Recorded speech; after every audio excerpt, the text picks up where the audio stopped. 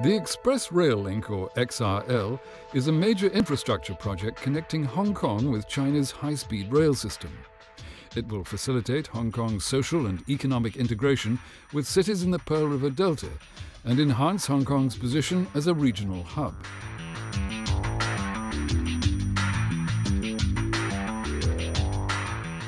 Running from a new terminus in West Kowloon up to the border, the XRL comprises 26 kilometers of double track with trains traveling at speeds of up to 200 kilometers an hour.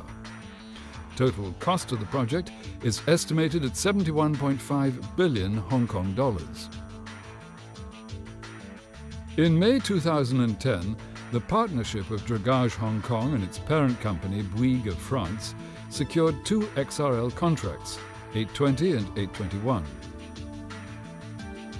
Contract 820 consists of two parallel 9.33-metre diameter TBM tunnels with a combined length of 9 kilometres.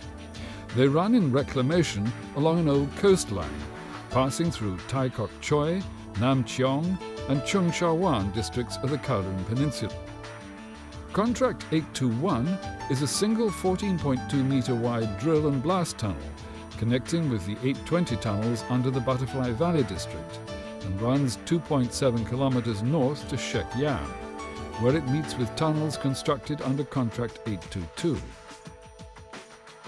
820's 4 tunnels were bored using two slurry-type TBMs, which started at the crossover box located midway along the alignment and running north and south respectively. A gazetted worksite on the nearby waterfront contained the slurry treatment plant, or STP, and a barging point for the disposal of treated waste.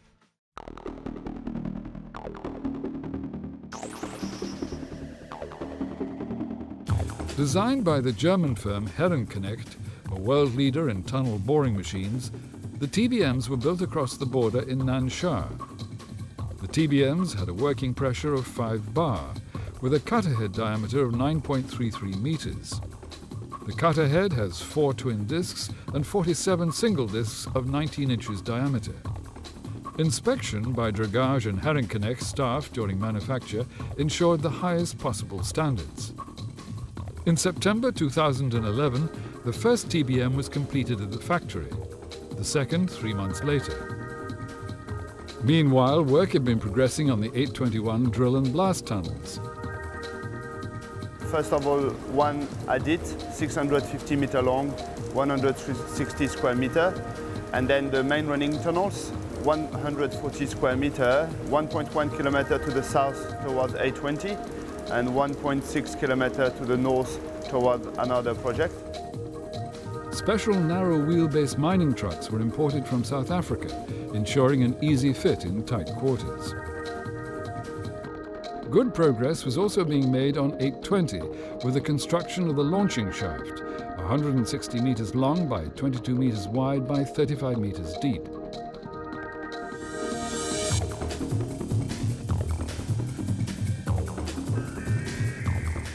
On the night of the 27th of October 2011, the first TBM arrived and was delivered by road under police escort.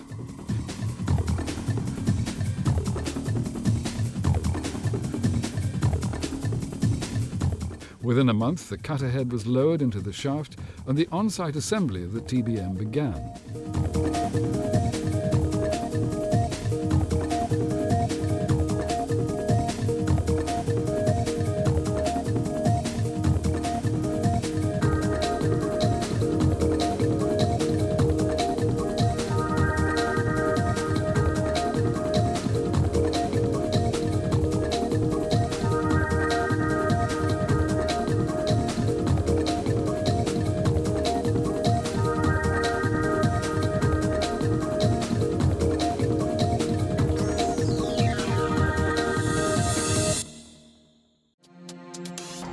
On the 11th of January 2012, a ceremony was held to commemorate the launch of the TBM, and it was soon making good headway on the North Down track.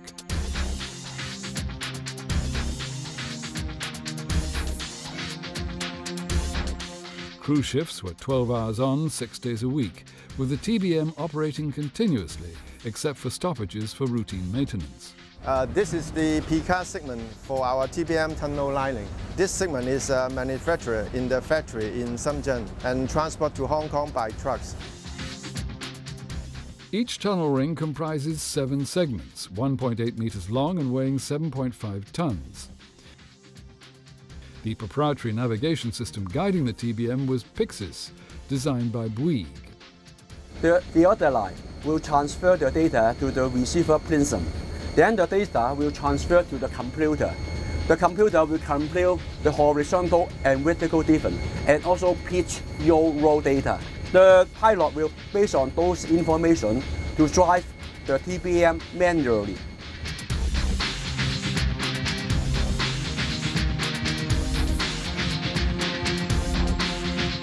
In April 2012, the second TBM was delivered, reassembled, and the Southtown track got underway, the TBM heading towards the West Kowloon terminus. Ground conditions range from 50% completely decomposed granite to 12% mixed ground to 38% full-face rock. Being a slurry-type TBM, large diameter pipes conveyed the soil to the surface, then along to the STP. So here is the slurry treatment plant. It's a plant where we are treating all the soil and the slurry coming from the TBM. The plant separates the excavated ground and the slurry, and in the same time we readjust the slurry quality to send it back to the TBM. The STP was designed by the MS company in France and built by a specialist subcontractor in Hong Kong. Each of the 2 separate plants process 1,800 cubic meters of slurry per hour. Upon arrival, the slurry mixed with excavated soil passes through a trommel to separate larger solids, these going through a further 2 stages of separation to remove the sand, this then being sent directly to the barge by conveyor belt. To maintain the slurry quality, we add some fresh bentonite, water and chemicals. All this depends on the laboratory test. Slurry not going back to the TBM is pumped to a filter press, which produces cakes having less than 25% moisture content, these being barged out of Hong Kong. So what you can see on the first pile, more red, is completely decomposed granite coming from the south TBM.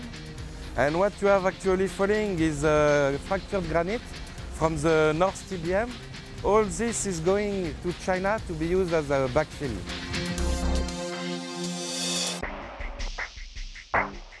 The movement and settlement along the southern section of the alignment was carefully monitored by a specialist subcontractor using state-of-the-art real-time monitoring equipment.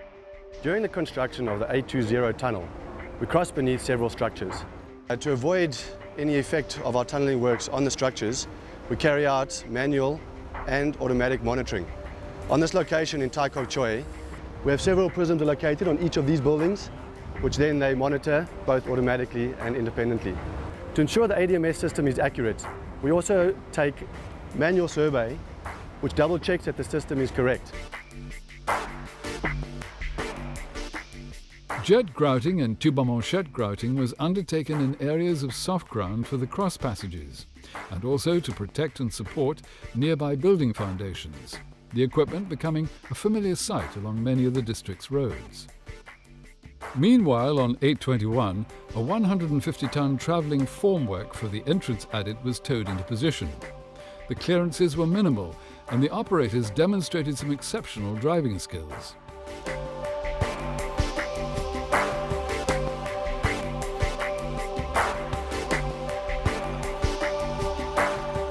With the formwork assembled, casting of the lining began. At the same time, blasting in the main tunnels continued.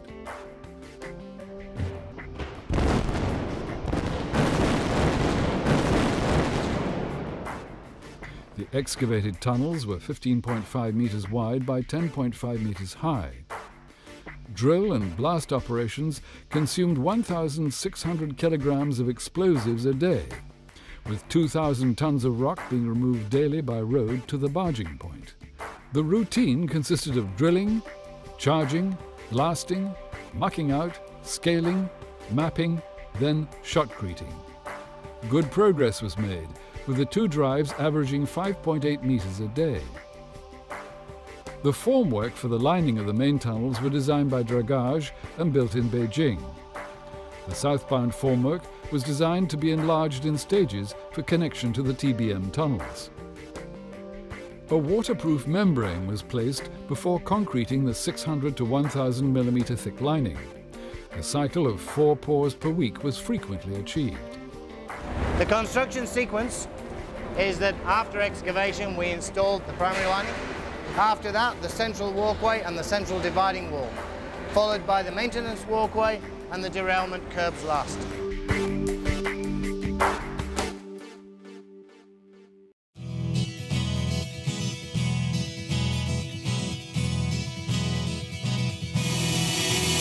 On the 14th of December 2012 came the breakthrough of the first TBM tunnel on the northbound track. A ceremony was held in a cavern where the 821 and 820 tunnels intersected. Many of the workers attended and there was a happy team spirit. It was a case of a job well done safely. In the weeks that followed, the TBM was dismantled. The cutter head was cut into manageable sections and transported back down the tunnel. Other components, including the shield and main bearing, were transported in a similar manner. Once back in the launching shaft, the TBM was reassembled and launched on the north up track. Extensive jet grouting was used to treat the ground where cross passages joined the 820 tunnels. This is our standard size setup for cross-passage excavation that allow us to construct the cross-passage concurrently with TBM excavation. As it can be seen, we install platform and divert utilities.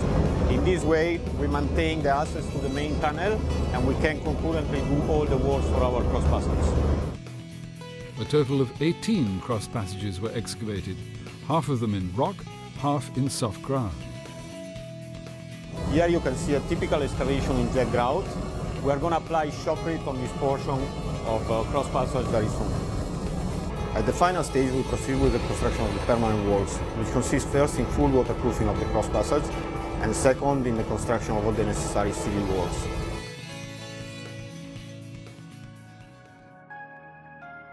In January 2013, on the southbound track, unforeseen obstructions were encountered as the TBM approached the end of the drive. 21 large H-beams had been driven into the ground to support a large sewage pipe 10 meters below ground, but were not shown on any drawings. These had to be removed before the TBM could proceed. The cutter head with his tools, the cutter disc, touch some strong H-beam, like we can see, all the tracks. The TBM was at that stage completely stopped. We had to organize some special team with divers to dive at 3.4 bar to remove and extract pieces by pieces the pile to allow the TBM to restart and continue its journey.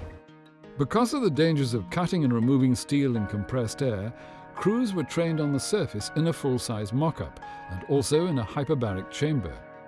This is our main lock to compress the people to send inside the working chamber, which is pressurized around 3.4 to 3.5 bar normally. Wearing breathing apparatus and protective clothing, they worked in extremely hot and humid conditions.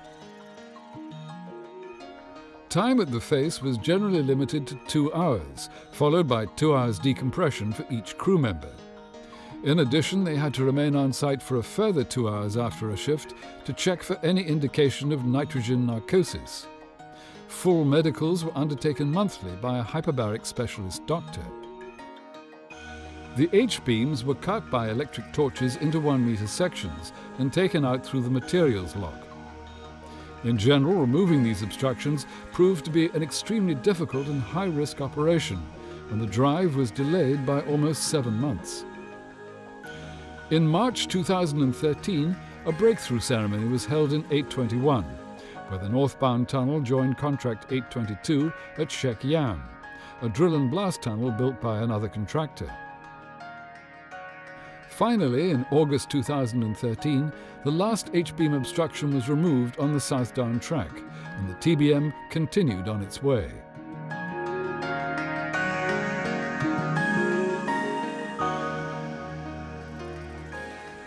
A month later, it broke through into a water-filled shaft. This methodology was necessary because of the soft ground conditions and high water table. The water pressure in the shaft balanced out with the groundwater pressure, thus preventing washing out of the soil and groundwater entering the tunnel.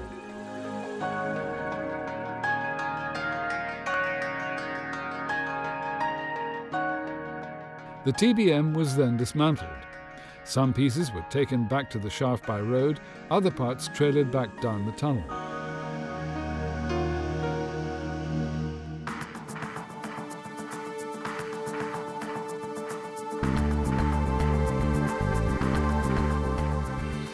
Back on 821, the concreting on the centre partition walls was well advanced. Behind me is the Kwaichung ventilation adit in its final stages of construction. We have the TBS slab and the TBS dividing wall behind it. We are currently in the final stages of the construction of the plenum slabs, and behind me is also the lining of the vault. This chamber is some 80 metres from corner to corner, some 37 metres deep and some 60 metres from one end to the other. It's the largest excavation on this part of the project. The tunnels were beginning to look like the finished product. In November 2013, the second northbound tunnel broke through into contract 821. It was the end of the line for this particular TBM. Reusable parts were traded back to the manufacturer, the rest was scrapped.